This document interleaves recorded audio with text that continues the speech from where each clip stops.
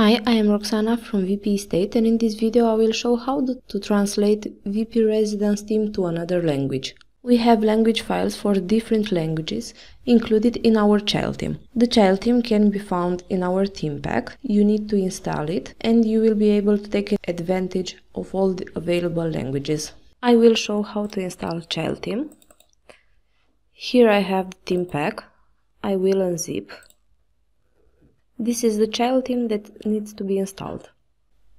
You need to go to Appearance, Themes, Add New Theme,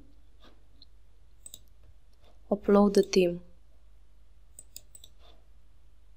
Once the child theme was installed, you need to activate it. For the language file to apply, you need to set the WordPress site language. My example will be with Spanish language. I will select Spanish. Save. The translations from the theme will apply. To manage translations in language file, you can use a plugin like Loco Translate plugin. I have the plugin already installed. This is the interface of the plugin. You can see here the site language, the active theme, which is the child theme. Theme translation can be found in Theme and in WPRentals Theme Core functionality plugin. I will show how to manage this translation by actually making an edit on existing translations. First, you need to open the translation file. In my case, since I use Spanish, this will be the file. Edit and look for any strings. For example, I will edit the translation for search button. I will look for English string, search. You can change it. I will just add an edit, save changes.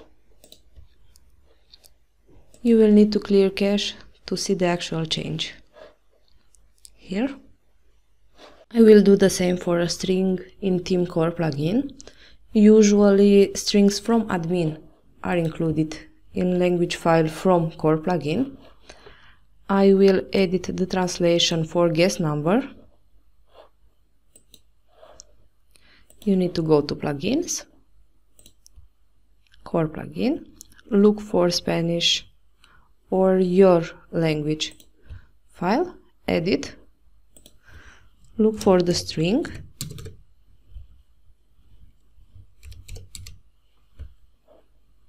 this is the one. I will edit it, save, refresh, and you can see that the change applies. The language files from both child theme and core plugin will need to be updated after each theme update. This can be easily done by pressing sync button. You will have this message telling you how many strings were added or removed. You will need to do the same for the theme language file. These are the steps that you need to take to apply the already translated language files, but also you will find in your site many other strings that are not in language file. For those, we will create a new video. I hope that you enjoyed this video. Thank you for watching and do not forget to subscribe to our channel.